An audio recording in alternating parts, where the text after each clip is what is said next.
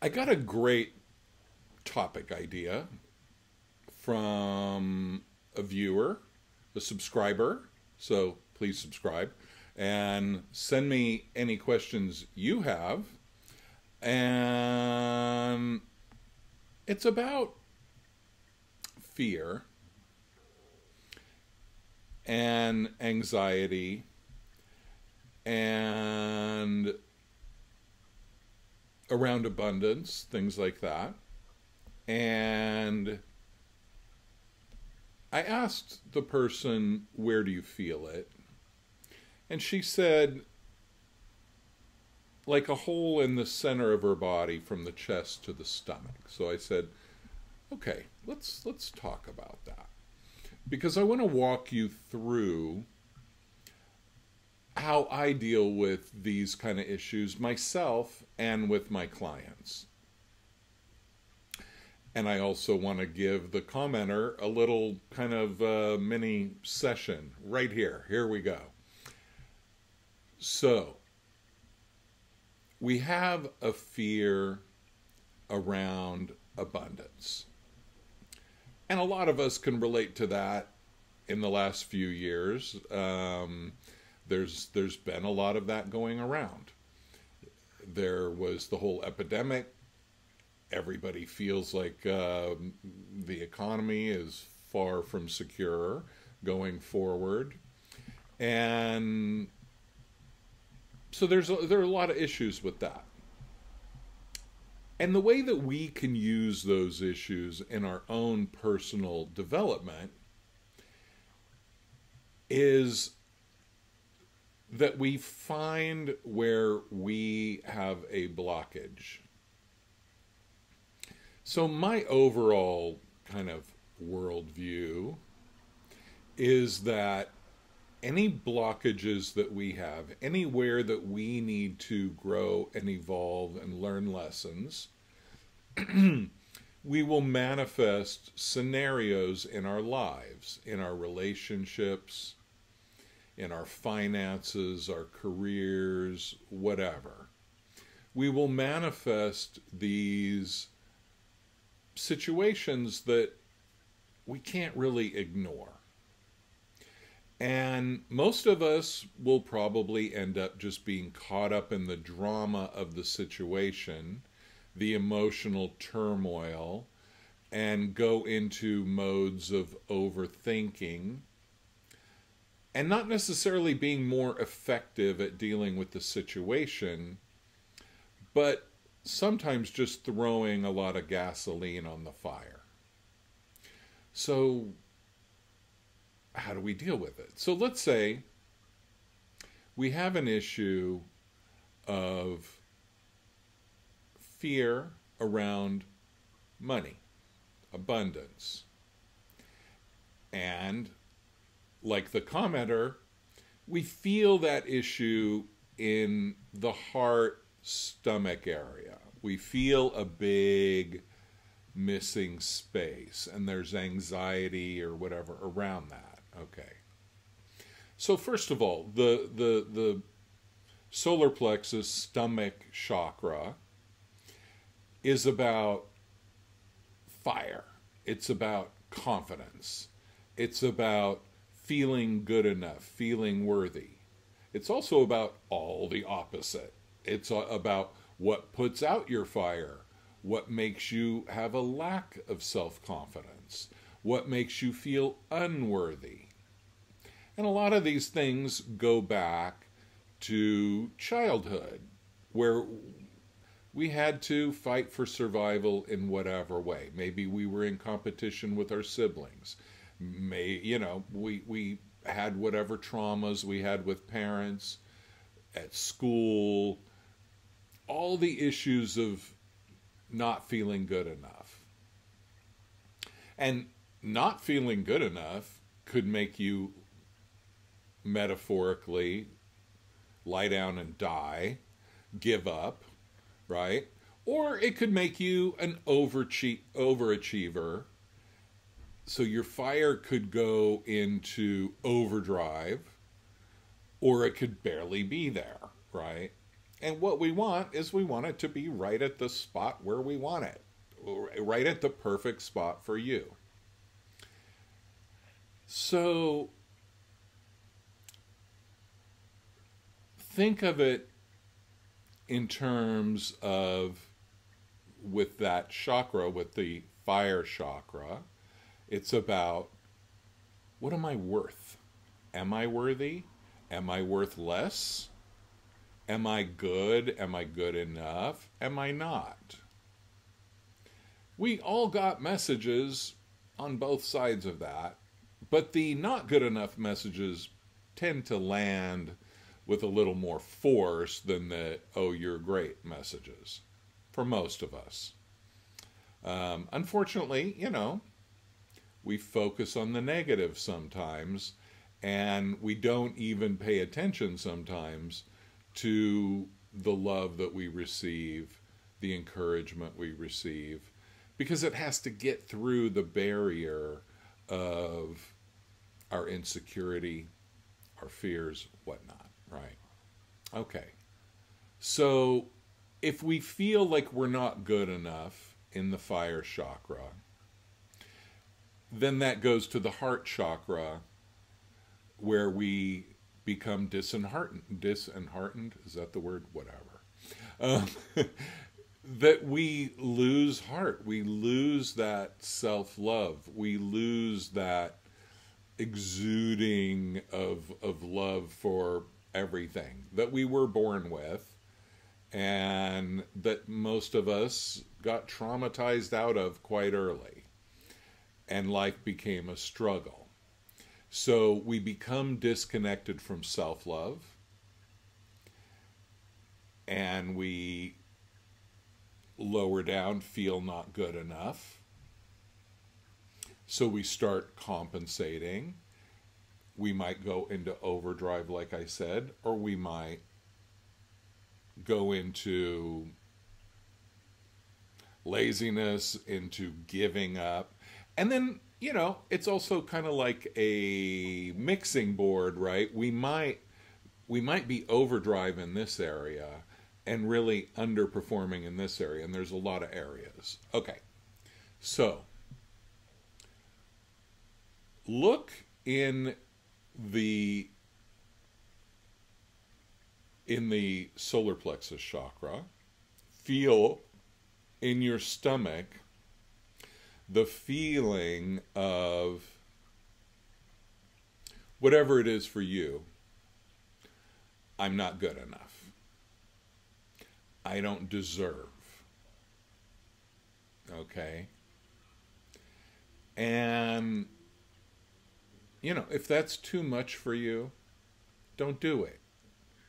If that's too triggering to you, don't do it. My work is for people who can handle confronting themselves, and some people that's not appropriate. They need a gentler approach. I don't have that, sorry. For those of you who can deal with a little bit more of a direct approach, dare to feel the feeling. It's already there to whatever degree of I'm not worthy, I'm not good enough, whatever your words are for that. You might have your own special words, your own special belief around that. And then feel in the heart what the words are there. And the words could be something like, nobody loves me, nobody likes me, nobody appreciates me, nobody sees me. We all have our origins in love, and we all got traumatized into fear on some level. So when you process that, like for example, I was doing a self-healing last week, and then this feeling came up, nobody loves me. Immediately my brain went into listing all the people who definitely love me. And I'm like, Yeah, I know that. Okay, shut up, brain. Right? This isn't about figuring it out mentally. Okay? Intellectually, I know there are people who love me. More than one. Okay, cool. But that little inner child in the heart that has this issue that I was working on last week, he has that feeling nobody loves me.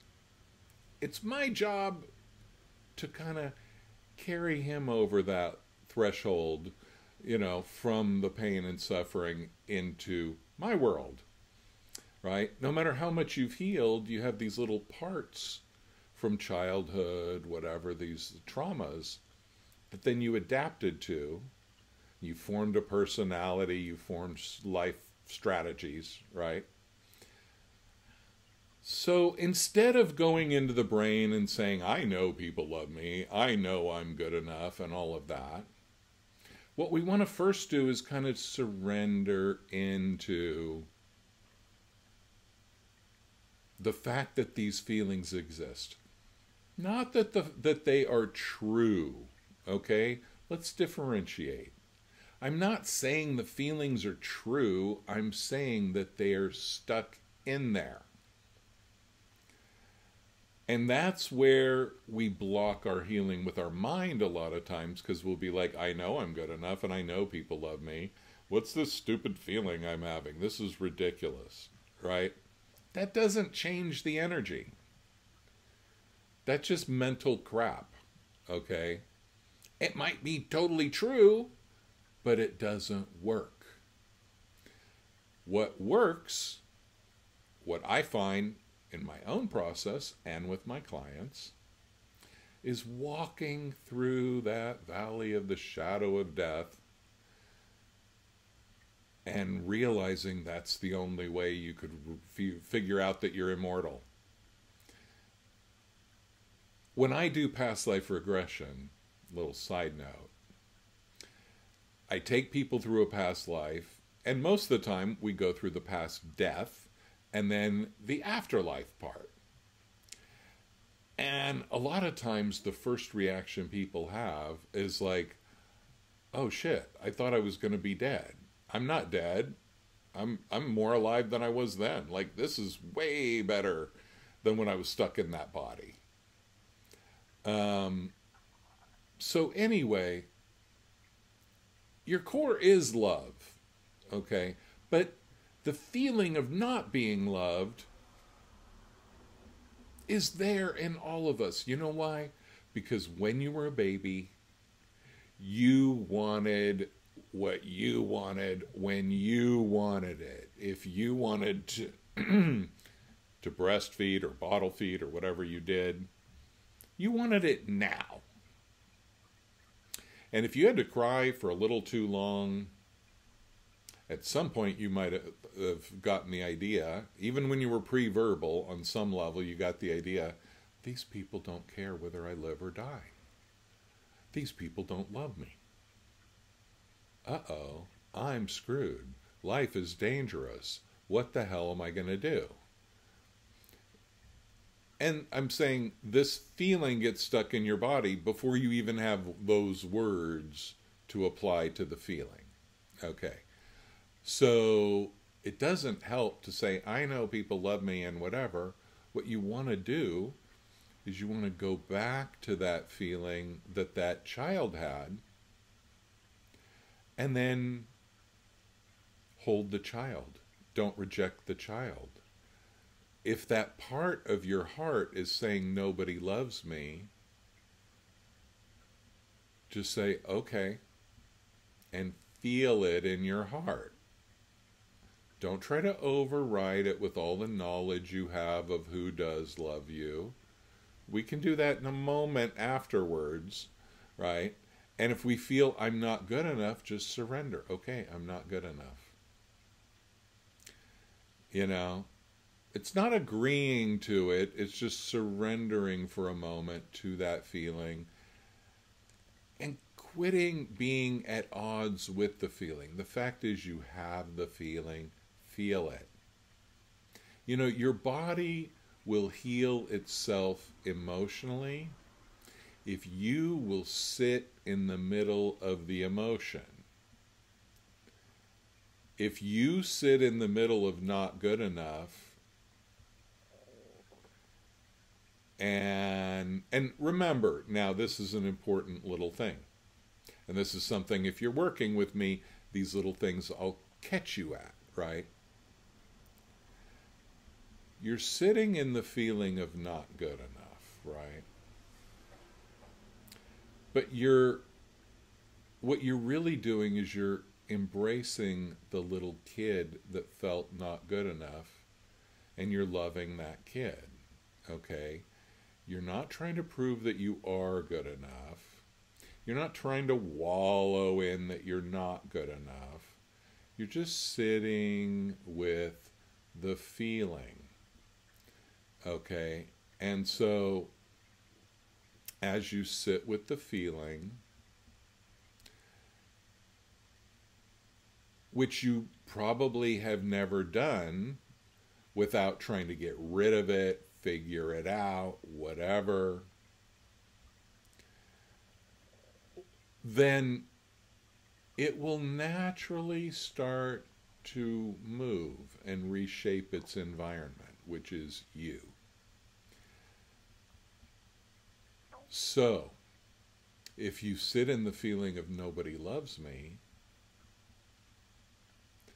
then sit in that feeling. And again, of course, you don't need at this point to start arguing with the feeling, because you've been doing that your whole life and it didn't work and it's still stuck there. So try my thing now. So then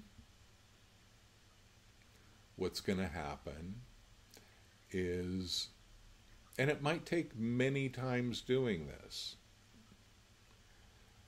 that you feel the inner child maybe remember what happened when you were a kid. And then all I want you to do is love that kid. Let the kid come and sit on your lap and cry. And hold the kid. Don't try to fix anything. Don't try to talk the kid out of their pain. Just hold the kid and let the kid cry. Okay? Your inner child needs to be held by you. And then you might cry. You might have all kinds of emotional reactions. You might have a reaction of wanting to reject the kid, because you've been rejecting the kid your whole life. You've been ashamed of your shame. Think of it. You've been ashamed of your shame. You've been ashamed of not feeling love. You've been ashamed of your fear. Well, that just puts this impenetrable lacquer over your negative emotions so that you can't get at them. Okay? That's why it's important to go into those emotions. And if shame is the emotion, go into shame.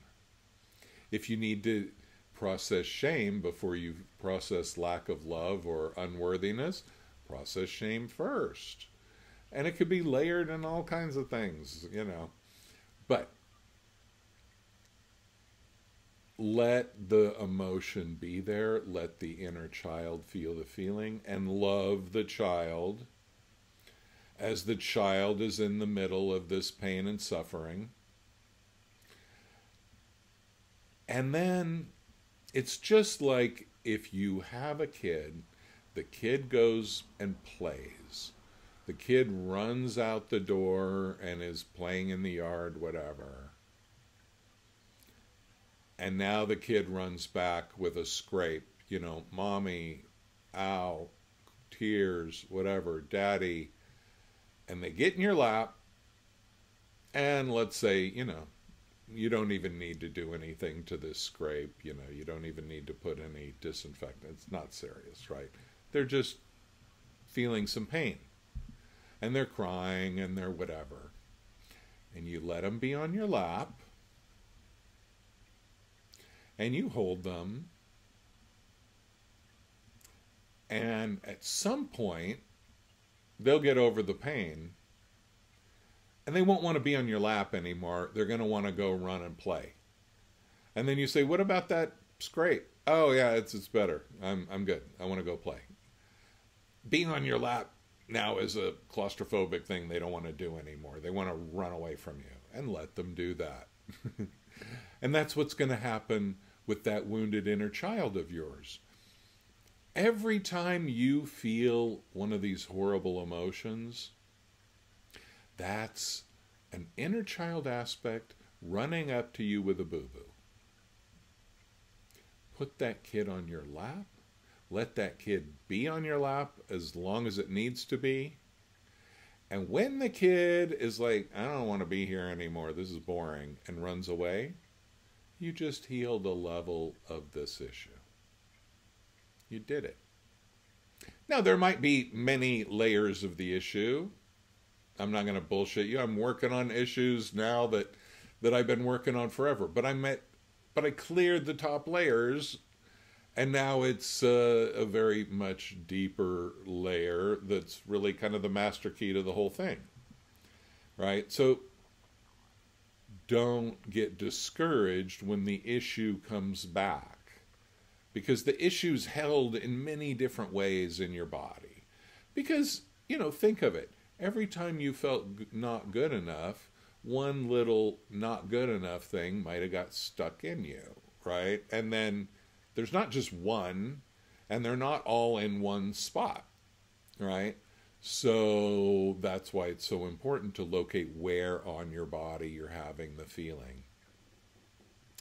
So love the inner child that has the feeling. So back to the fear around abundance and the third and fourth chakras, okay? You make your own words, whether it's unworthy, right? If we feel unworthy, we will either limit our abundance, or we'll go overboard in trying to have more material abundance to feed that unworthiness monster, and it will never get satisfied. And feeling unloved, unlovable, or any of that, let it be there. Accept unloved, unlovable. Don't try to talk yourself out of it. Because when you let it be there, you might realize, for example, like a lot of people, they become dancing monkeys for the world to try to get the love of people that if they just took a moment, they'd realize they don't even give a shit what those people think. It's just a reflexive thing. They become people pleasers to assholes that they don't even care about pleasing if they just took a moment to reconsider. Are you doing that? You might be. And so when you allow those emotions to be felt, and when you love the inner child that feels them, you will feel a certain release. You'll feel a certain heaviness leave your body. And then if you're like me, you'll barely have a honeymoon before the next layer pops up, giving you a chance to heal that too. Not promising any Shangri-Las. I'm just saying what you really are is love, is that fire. And in your human experience, you had to experience all this other stuff. So try what I said. Ask any questions that you want in the comments. Not promising it'll end up in another video, but try it out. See how it works for you.